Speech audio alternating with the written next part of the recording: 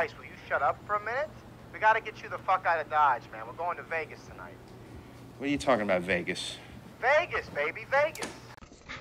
Well, welcome back, subscribers. And to those new people stopping by for the first time, welcome to you guys, too. Hey, if you're figuring out what the heck I'm doing here, I'm going to go ahead and put a link right up there. And it's going to give you more information on kind of what I'm doing, this theory I have behind my strategy, and how it works, and how it reduces the expectations of a loss, on all that other fun stuff. So here we are at the casino. They had just finished up balancing the wheel, and it was kind of fun to see. I just jumped on and they were just in the process of doing that.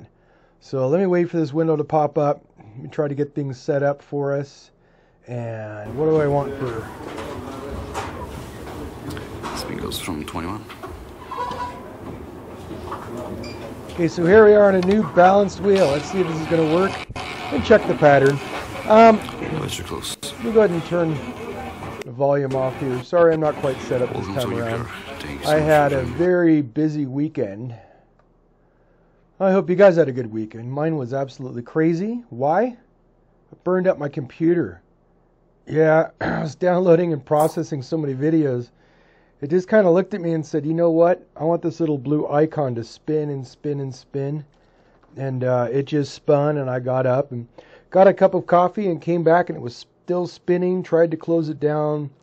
Didn't work. Tried shutting it down. Didn't work. Tried turning it off. That worked, but it wouldn't turn back on. So I talked to a buddy of mine, and he said, you know what?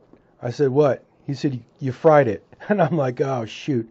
So all of my files are on that computer, on that hard drive. I lost all my graphics. The intro you just saw, I had to rebuild again. That was kind of fun. I just kind of took it off. But anyway, I'm belly aching. It just kind of was a crappy one, and I hope you guys had a better weekend. Anyway, we talked earlier, the topic of this is every roulette wheel biased? I'm going to say there could be a possibility of that. And I say that because of what I'm seeing here with the patterns that occur on the board. Now, consistently, you look at any table and you're going to see it dominating within two of the 12s. And then the other one, it kind of puckers off and kind of shows a balance within the two. Like this one, I would choose this line right here. It just shows a dominance in one of those. Now, does that mean anything? Absolutely not. Why? Because every roll has the exact same odds and expectations of coming in, blah, blah, blah. But in my hope, what I'm trying to do is narrow down the 112 that has the least amount of bets. Meaning, if I were to put a bet right here on this line, basically you're dividing up into 50-50. It's my hope of trying to exploit the information or exploit the wheel for what it's creating into reducing the expectations of that losing number coming up and possibly increasing that 50% up to maybe 70 or 80 based on just the pattern of the board. Trying to find a biased wheel has been around forever. You know, we have names like, I don't know, Joseph Jagger and Albert Hibbs was one. And some German guy. Helmut Berlin. Anyway, these guys made a lot of money doing it, trying to find the little nick and crack in every corner and odds and expectations, and they'd hire these people to go out and run all these numbers and keep track of everything, and you know, it worked out for them, when all reality is every wheel shows its own pattern for the most part. So this guy recently had his table balanced. It's as balance could be. But yet the patterns still remain. So what I'm going to do here is I'm just going to play this for a little bit, and then I'm going to jump to another wheel. And I'm going to give a shot here. In this case, what did I want to do? I think it was the 35. 35, 35. Oh, wait, is it shifting? Hang on a second. I'm going to take a peek here, see what happens, and 3 and the 7, no, 7 and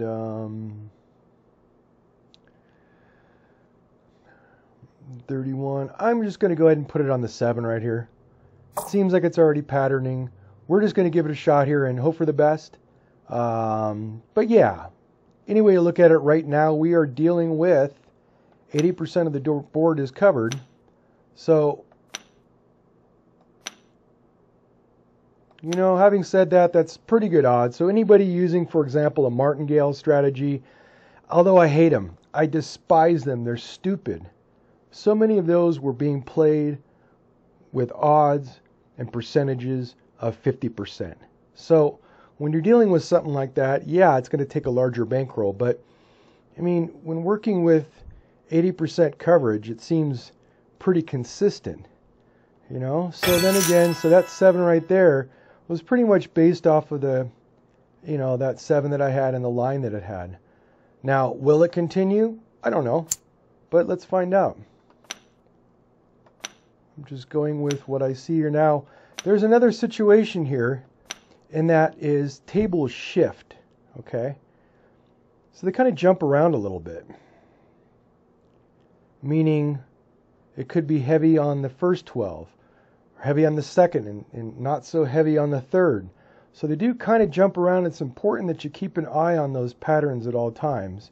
But predominantly from all my hours of play, I mostly see all of my losing numbers are going to happen right like that. So that didn't work out quite right. That's okay. We have a next level here. I'm going to wait for a back-to-back. It was kind of funny how that happened. Then again, no strategy is perfect.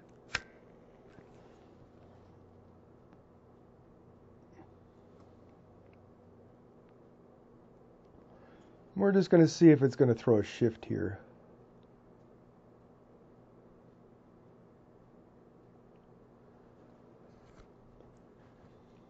I'm still going to call that a fluke.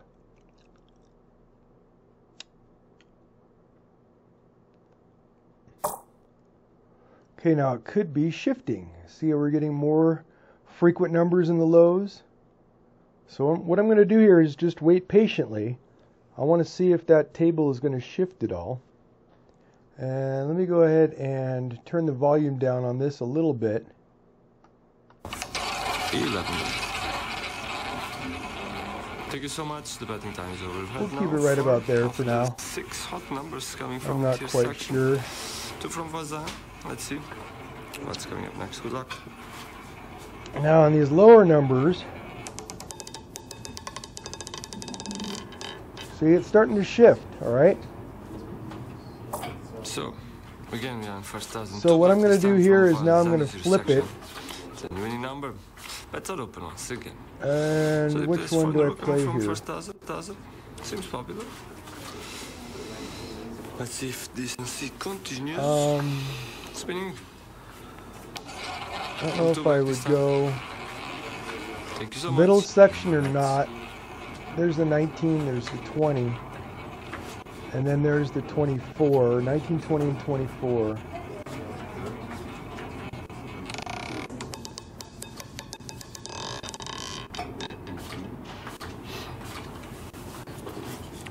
All ended. Okay, so let's try this out here. Well done to all winners. Congratulations.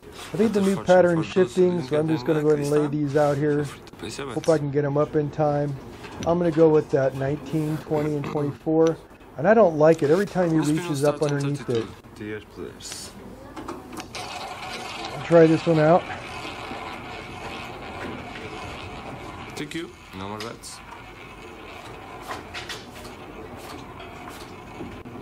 Yeah, see, we had the 20, 21, 19, and the 20 and the 24 all falling within that little 12.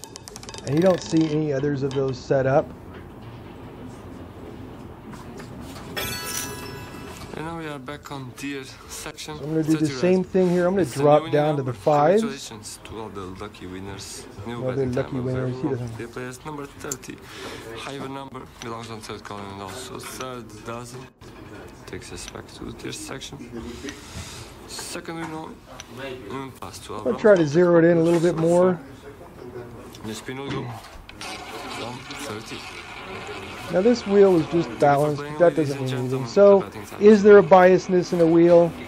I'd like to think there's a possibility of that happening just because of the trends that happen on the table. Again, we have our ups and downs in life. We have our, stock market goes up and down. We have all sorts of different things. Even in the casino, every single one of those games, you might have 21, for example, where the dealer's winning a lot, and the player wins a lot, and it kind of bounces back and forth like that. So the same thing happens with any table, really. Can't get it up. Ah, just in time. Oh man, I need to get my mouse. My computer came with a mouse, but it's kind of hard, based on where I'm sitting, to have a mouse around. I mean, mice are bad, that's why they normally kill mice, but it's kind of good to have around. Well ended. This time on one of the hottest, the winning number, 22 black. Well done to all the lucky winners. Congratulations. Thank you. New batting time available. 22. So again, it shifts, and it shifted out of that low numbers. And second dozen. But spun 20 times in last 12, 500 PM. I don't like it. Second hottest number in the wheel.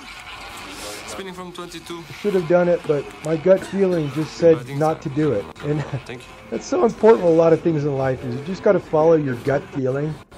Oh my God, I remember this one time in Thailand. It was the first trip I made over there, and I'd heard from all my buddies. I'm just going to keep rolling with it. They said, don't go, you're going to get shanghaied. I was like, no, I'm not going to get shanghaied. Don't do it, something's going to happen. I'm like, no, I'm going to be fine, man. Well, anyway, I stayed at the Ramachet Hotel, which is on Soi 25, roughly. Soi means street in Thai. So anyway, I didn't know this, but I came out at night, and there were ladyboys all over the place. Now, guys, if you ever go there, they're kind of hard to tell who's a male and who's a female. It's really kind of tough. So, anyway, I walked by, and with these two, I could pretty much tell. You know what I mean? And I walked by, and I said, "Sawadi kap, kun sabadi my kap," which means, "Hi, how you doing?" in a very polite, cool way. He started to get frustrated again. This time 20. It's like high number from was and section. Feel free to place any bets. Anyway, so 28 black number in a row in. I'm gonna do one more, and we're gonna wait. So anyway, so I turn around, all of a sudden they're following me, and I'm thinking, oh no, this isn't good. And the last thing I need to have is any type of trouble in Thailand, and I'm being chased by a bunch of ladyboys, and it's like, wow, this is crazy. So that spidey sense inside me kicked in, and it's just said, get away. And I thought, okay, I'm just going to have to get away from the situation the best way I can, right? So there was a Robinsons store, and in order to get into the Robinson, you have to go down. You have to go down a set of stairs, right? So I go down this set of stairs, and I'm inside the store, and immediately my first thought is to take the first left, and I took the first left, and there's a door, and I said, I'm going in that door. I have to get the heck away from this situation, right? Well, I'm in the back of the store now, right? And I'm just thinking, oh my gosh, and I look across, and there are 2 or 3 Thai guys that were sitting there, and I'm just walked straight ahead, and there was this elevator, and I get up on the elevator, took the first floor to get up to the street level. On the orphans on the low even number 6 black takes the win for this round. And I make it back, and I'm sitting there, and I'm walking. I'm sorry, I'm trying to talk here and watching what's going on here, and that's kind of hard for me to do. So I get to the street level, and I take a right, and I'm thinking, okay, all I have to do is go down on this one. Oops, I didn't make it up in time. All I have to do is make it down this one Soy Street, and I'll be able to cut over and get to my hotel, right? So I'm walking along, and all of a sudden, I realize I'm in a dead end. And I'm just, oh, you've got to be kidding me. There's beer bottles all over the place. I'm starting to really get a little anxious because there are no lights in this little back soy, and I didn't know what I was going to do. So I just played along with the game and walked through and turned around, and then I realized I was being followed by two of these guys, and I'm just, oh, you got to be kidding me, right? There are beer bottles up and down. I'm looking for, somebody cop. Can somebody my cop? And ladies and gentlemen, Chai. time is over now. Chai. Good luck. Cop. Oh, sorry. Anyway, go ahead and, hang on a second. Let me turn that off. We'll talk to her later on. Ladies and gentlemen, I landed this time on the coldest number in our wheel. It's 34 at the 13 row coming from the orphan. Okay, so I left off of the story. I'm just jabbing at the gums. If you've listened this far, I appreciate it, but let me just finish up with the story. So turn around. I'm followed by these two guys. I didn't know what to do. There were beer bottles all over the place, so I was looking for weapons of opportunity in case something happened. I walked towards them because I'm stuck in a dead end, and it turned out that they were store security.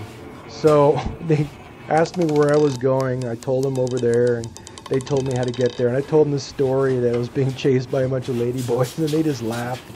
But anyway, I guess the moral of the story is, if your gut feeling, see, I turned it off. If your gut feeling says not to do something, don't do it. You know, I'd rather you take your money, keep it in your pocket, and walk away from the table. Generally in this situation, I would have made 45 bucks, whatever. I'm done with my 10-minute limit, and it's time for me to just walk away and go to another casino. Walk to another board, okay? There's so many wheels all over the place that you can take advantage of and look at, and you're looking for the same type of pattern. You're looking for tables that are going to pattern. And amazingly so, they will always pattern. You could come back 20, 30 minutes later, they might have shifted a little bit, but not much. So keep that in mind. Every table probably does have its own little pattern, and it's up to you to go ahead and identify that. Wait for the good string that you want. Know that the table is going to shift. Be alert of that, and be willing to walk away to keep that table from shifting, and just go to another casino, go to another table, and just have fun with it. Alright, guys? Okay, with that in mind, you guys have a great day and a better tomorrow. You guys take it easy now.